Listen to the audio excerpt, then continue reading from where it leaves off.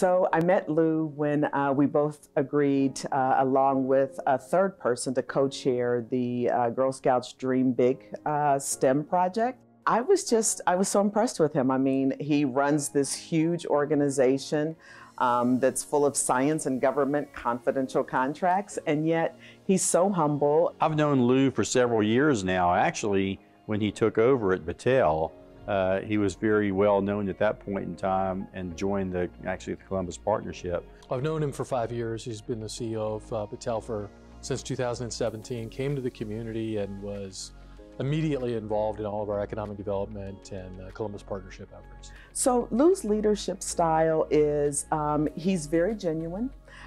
He does not have ego invested. He will lead, but he's also comfortable letting other people lead.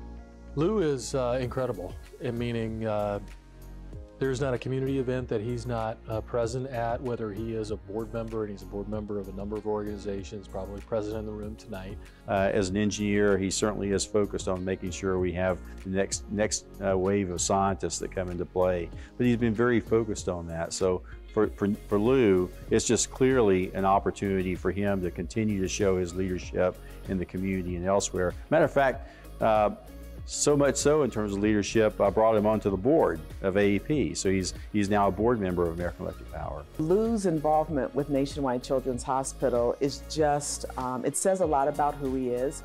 He is on my executive committee, and he's extremely involved in literally everything we're doing, from economic development to our diversity, equity, and inclusion conversations, to the work we're doing at Smart Columbus. Battelle and Lou himself is present and involved. He's on the executive committee of the partnership, and we focus on several aspects of the community in different respects. We have our own programs for STEM education. He obviously is focused on high school education and is doing a great job of expanding those opportunities for inner city children, which is amazing. Well, first of all, it's a prestigious award, and I really think that just as a man of integrity would be the more simple way to say he deserves all the accolades that he gets. Leadership is a key quality in every Eagle Scout. It's obviously taught with all the other qualities that we expect. You want to see that in leadership from a corporate environment as well. And certainly Lou Von Thaer personifies that kind of quality. There's no question that his leadership style, both within his company, which you see how Battelle is doing, versus what he does in the community, he's very instrumental in many aspects of growing this community in a very positive way. I think Lou is really deserving of this award because if you think of how he grew up, everything that he's accomplished in his life, what he's contributed to our country, he has natural intellect that he's really worked and honed over his years of experience.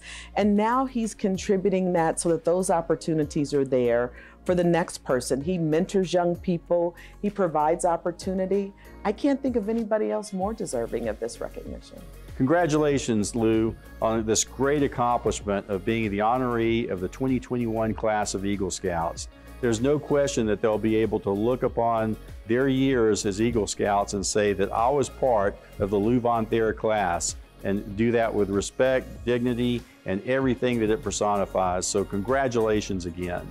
Lou, congratulations on being the 2021 Eagle Class honoree. I'm not surprised at all. You are so deserving of this, and we're just fortunate we have you in Columbus. Thank you for all you do, and thank you for helping the Boy Scouts. It's just a testament to the man you are. Congratulations. Lou, congratulations on this distinct honor of being the Eagle Scout honoree for 2021. Well deserved, as are all the accolades that you get for you and your team. Congratulations.